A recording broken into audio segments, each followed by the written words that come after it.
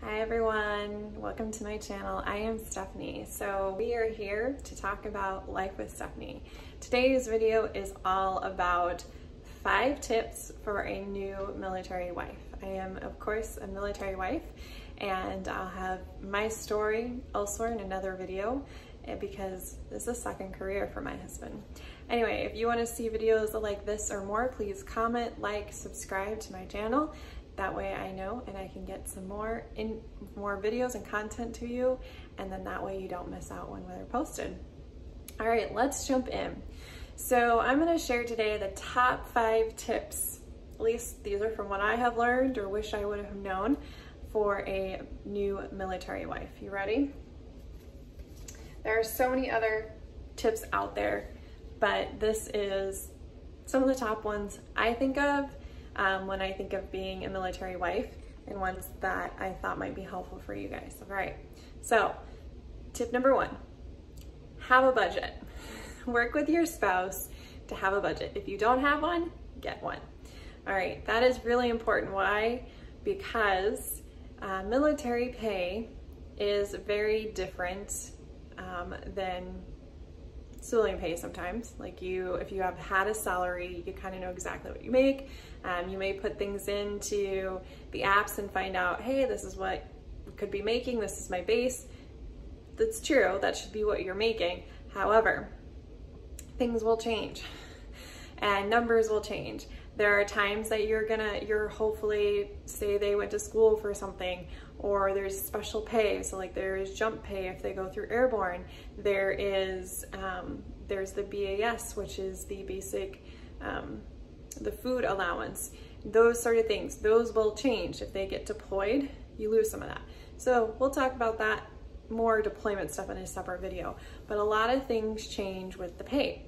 So you want to make sure that you have a budget and you have money set aside for different things as well. So that's why a budget will be really helpful. Plus, make sure you're understanding when you guys are working on your budget together or going through it, you're understanding how the military pay works, because that is also super important. That's a whole nother topic too. Number 2, be flexible, all right? Because you'll talk to any military wife and they're gonna say, it's the military, it's the Army, it's the Navy, it's the Marines, it's the Air Force. Things are gonna change constantly. In other videos, you're gonna hear me talk about those stories, those situations that we have dealt with where things change. You need to be flexible because you don't wanna be stressing yourself out. You don't need that. Your spouse doesn't need that. To be a better support and to just enjoy life, be flexible. That means if you're making plans for anything, have a plan B, C, D, A, A through Z, basically. Have them all. And you may go back to plan A, you may go back to plan B. It's all gonna change. Be flexible for anything that happens, okay? Number 3, get connected. So I've heard a lot of things, a lot of stories from other military wives before my husband had joined. I've known other military wives that have been in for a long time, or wives that haven't been in a long time or just new. And one of the biggest things is a lot of them said that either they were kind of lonely, especially if they deployed and they were home alone, but I've heard a lot of them say when they got connected, especially with their FRG or any events that went on if they were on post, or community events, or if they went to church, things like that, they got connected, and a lot of those people became their lifelong friends. So making sure you are really connected, checking to see if you have FRG, things like that, is gonna be really important for you, and making sure you have friends and you have some support, because they're gonna have, your spouse is going to have the support of his buddies, and he's gonna have that as well. And maybe some of those families become support to you as well, and that's great too. That is exciting as well.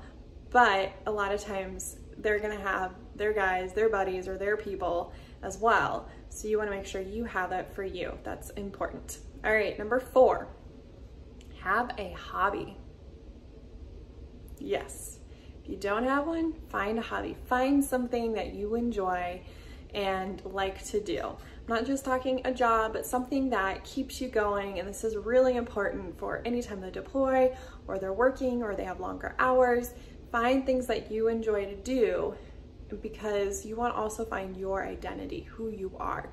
Sometimes with being flexible, number 2's tip, you drop everything for them and you may feel like you've lost your identity. Find those hobbies, find the things you like, because that is where you're also going to help find your identity and who you are, okay? So find those hobbies, find things you enjoy doing, and make sure you do those and you carve out the time to do those, okay? All right, number 5, my last one. This is super important. Make the most of it. So military life is also amazing. It is stressful, it is different. Anyone you talk to is very different than being in the civilian world. But it has its pros and cons, just like being in the civilian world, just like any job. However, it is your life. And so when you make the most of it, you have date nights, you know, when you are together. Hopefully, if you've had that budget, you have a date night budget, right? You have these different things so that if you know, hey, they have a long training, or they're gonna be gone during these times, or they're gonna be deploying soon, that way you can splurge a little and having some date nights, some fun, making some fun memories, one, so they can take them with them and have those memories, and you have those memories to hold on to as well while they're away. So those are some great things to do, is make the most of it, enjoy it. If you're moving all the time, and get to know the areas, get to know the people. Don't be afraid to get to know the people, even if you know in the back of your mind, I may be moving again. Some of those people will continue to be your lifelong friends, and they're going to be amazing friends to have the rest of your life, and you'll start making connections. You'll start realizing how small the military world and life can be, and how many people you will meet. So be sure to enjoy it, and be sure to find the positive. I guess that's another way to look at it. Find the positive in things and find ways to both embrace it and enjoy it together. And that is how you'll make the most of it. And that is how you'll be able to best support your soldier and help you to enjoy this journey with them. Hopefully this was a helpful video. If you liked it, be sure to give me a thumbs up. Be sure to subscribe. Comment below if you guys have questions. Happy to answer those, and I am here for you.